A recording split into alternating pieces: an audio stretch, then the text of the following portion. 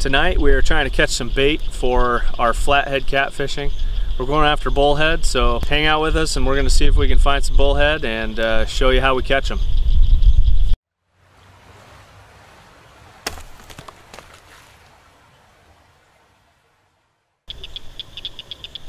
Well, I don't see anything happen to the line.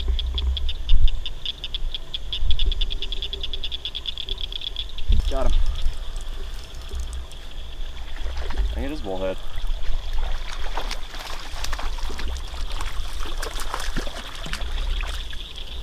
Yep, there it is. That's what we want, folks, right there. That's a good sized bait bullhead.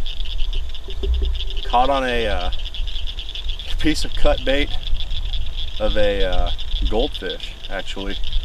One of my son's pet goldfish died and we put it to good use, so here we go. We're recycling. Alright, so this is some of the goldfish. We only had one, so we're trying to be very, very select on how much we're using. Pick some of the grass off there. So I'm going to go a little bit more than that. Once I get it on here, I'll kind of show you the snells and other stuff we got going on here. It doesn't take a whole lot of bait, so that's good. Make sure your hook point's still exposed there. But that's all we're doing. And again, these are those pre-tied, snelled rigs. We picked these up from Walmart. I think they were only like $1 and you get, I don't know, 6 or 8 of them, something like that. So again, the pre-tied snell to the barrel swivel and just a tiny, tiny little sliding weight. And most of our poles, or a couple of them at least, are these little Zebco 33 dock pistols. Really small. Rod's still got a nice backbone, so you can still get a good hook set. But that's what we're running for the most part.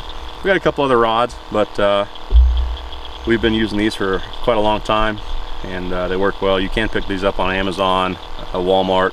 I think Shield Stores even carries them every now and then. So that's what we got. We're gonna get this soaking.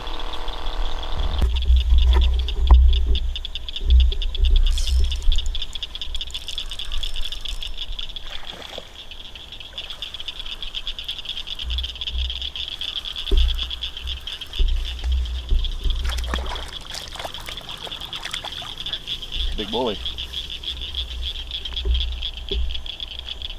There we go. That's what we're looking for.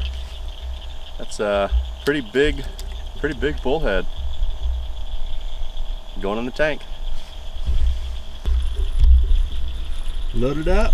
Load it up. Feels like a bullhead. You got the Yvelin?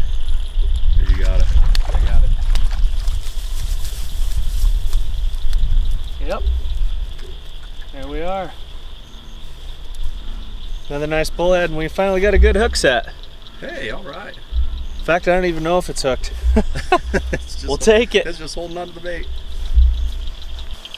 So that right there is gonna be phenomenal flathead bait.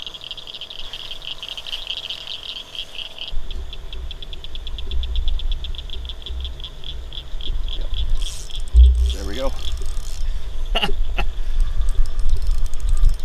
So while I'm reeling this in, we fished for almost 2 hours and only caught one fish. And we were using bluegill, cut bluegill. And just for grins, I switched to that goldfish that I brought.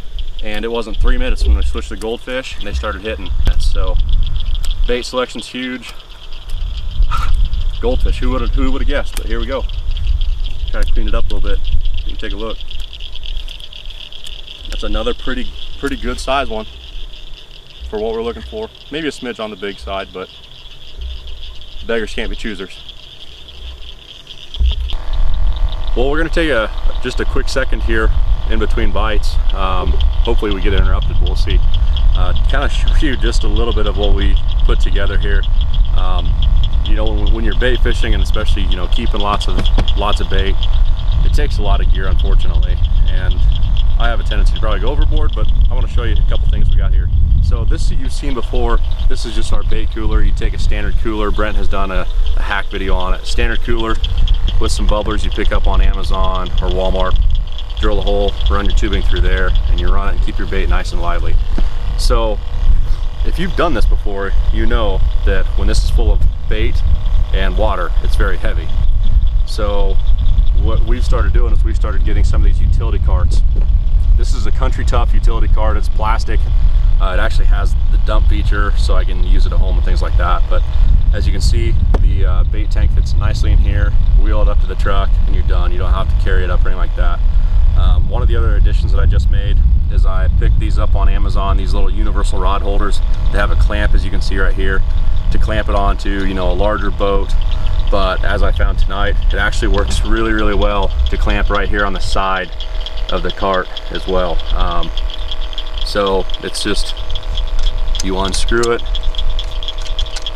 and then you clamp it on the side and then you just tighten it back up. I'm not gonna worry about tightening it. You tighten it back up just like that, and as you can see, the rod fits in there just super nice and steady. One other thing we are trying tonight is I picked up some of these green glow sticks. When it's dark out here, it's kind of hard to see your bites, so we do have on these Zebcos the bite alerts, but they don't always go on with a soft bite. So with the bite, we can see the glow sticks tipping down just a little bit. So hopefully we can get a good bite here in a little bit and try to catch that on video. But those I picked up on Amazon as well. Also with these universal rod holders. So check them out, just some little things to make life and fishing a little bit easier for you. All right, so we're loaded up.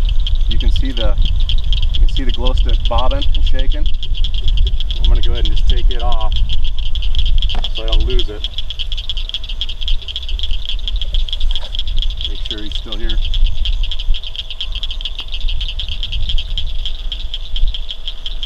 Patience sometimes kind of sucks. I want to see that line snap again. Yeah, he's still there, I think. Yep. Feels like a little bit better of a bullhead.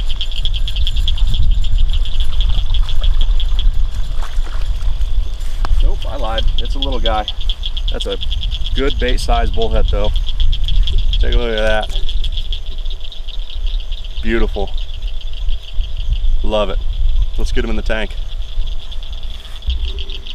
There we go. We're going to get up close and personal on this one. This one was running towards the shore. Grant was lost in his line. Slacked up significantly.